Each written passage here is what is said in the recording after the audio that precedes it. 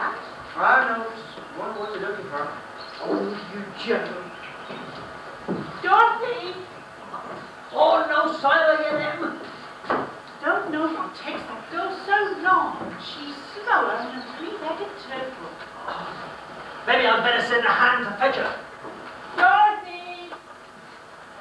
Do you reckon that old goblin's coming for sure, Henry? Ah, don't like the look of that scar at all, Emma. Sure is a terrible close feeling in the air. Yeah, I don't like it at all. Drat that girl. If she don't come home soon, she'll get caught in that twister sure enough. Dorothy! Hey, you Joe, me. Hike down the road a piece and see what's holding Dorothy. Sure thing, Miss Skip. And move. I think we're gonna get a twister. We are. Genuine twister? Yep. Well, what do you know? Well, don't stand there gawking. Get! Sure thing. Hold it, Joe. I think I see her coming round. I'll give her, you rude critter. Come on, cold molasses. Guess I better go tell the folks. I don't like the look of that sky at all. Come on, let's get. Miss Skip.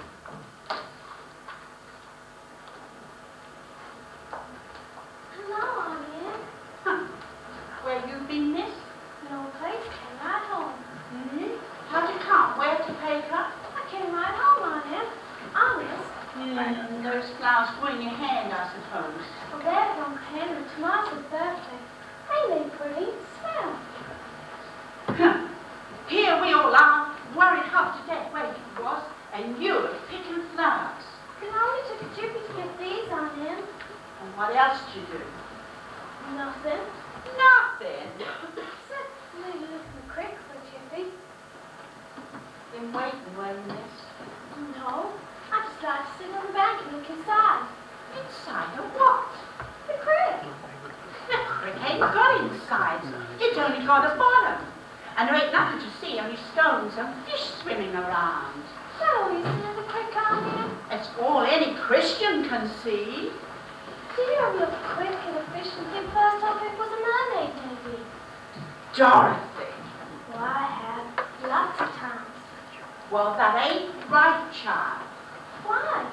'Cause if the good Lord wanted us to see mermaids in our cow pasture, he'd have put them there himself. Do you ever pretend things, Aunt? Like a cloud wasn't a cloud. Like a big palace. Like just this afternoon when I was lying in the field watching the sky. So you came right home, eh? But it was so nice out, Aunt. Nice. Your Uncle Henry's been worried half to death there's gonna be a twister. Uncle Henry's always worried about something. Yesterday's mortgage and paid for that was inflation. And you're worried too when you're older. Not me, Aunt. I'm just not going to worry about anything. Really? That's a good trick. Anyhow, you're gonna do it. I'll go someplace where people don't believe in worrying. Oh, where's that at? I don't know. But someday I'll find it. Well, I hope you do, child. Here, put these in water for your Uncle Henry. But just you remember this. No going away now. In case the twister comes. I'll be here. Aunt, what do you think is over the rainbow? Huh? The rainbow must go someplace wonderful. Well, if it does, child, I ain't never heard tell of it, nor likely to.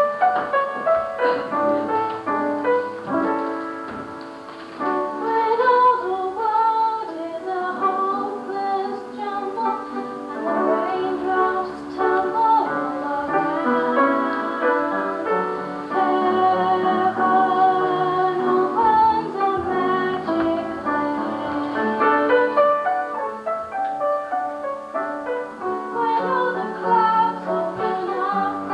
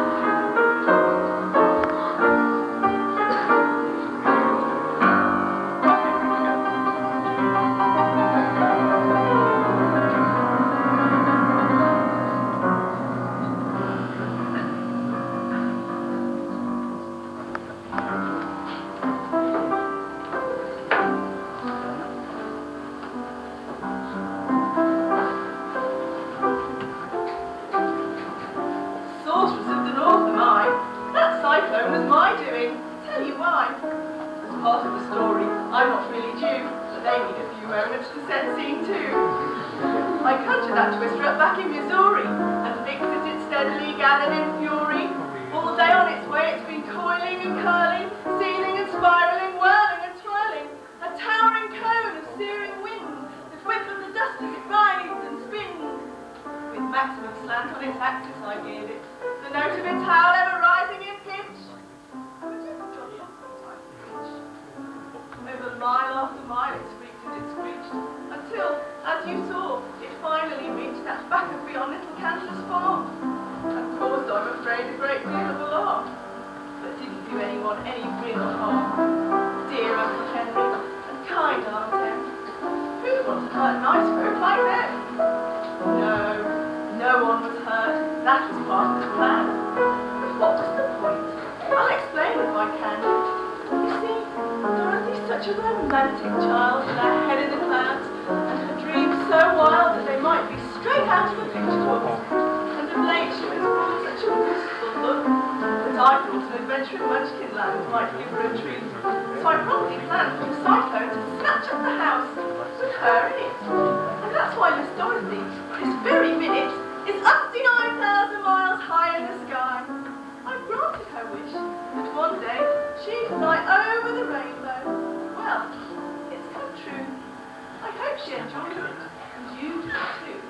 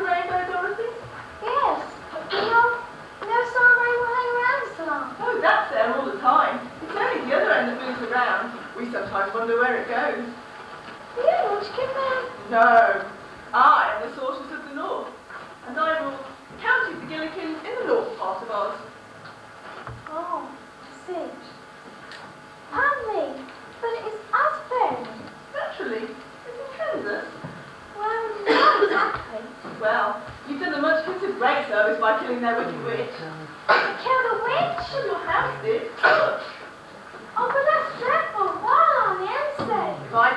power, the land of Oz would have been rid of the creature long ago. She was very wicked indeed. Well, think, no one's mind. Why don't you ask the Munchkins? Where are they? Oh, around. Munchkins, come out. Come out, I say. This is not a witch. It's Dorothy Gale.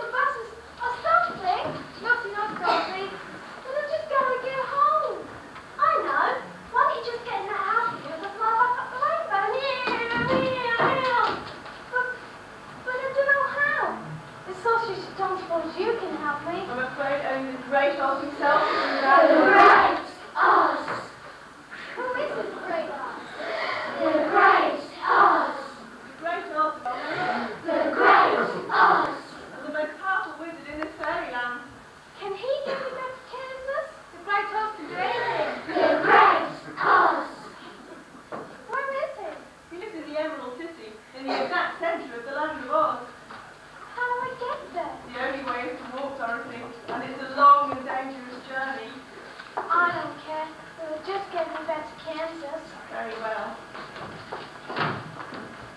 I put my mark upon your forehead, which will keep all harm from you on your journey. I must leave you now, but the Mexicans will show you which road you must take. Goodbye, Dorothy. And remember, should you need me, touch the mark on your brow with your right hand and call my name 3 times.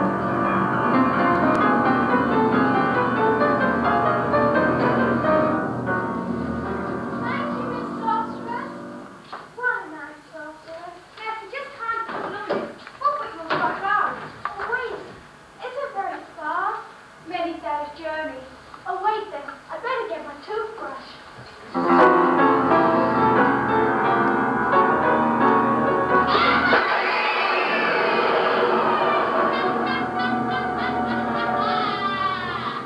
Help the brat to get to Emerald City, would you? That lighthouse ahead, put paid to my sister.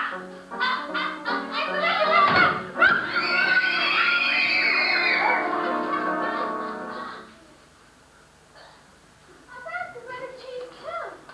Oh, where's everybody gone? I've frightened them all away, my dear. Who are you? The witch of the west. It was my sister your house fell on. It was an accident, honest. I'll give you accidents. Please leave me alone. You can't have me. The nice sorceress put a mark on my forehead. So there. Oh, she did, did she?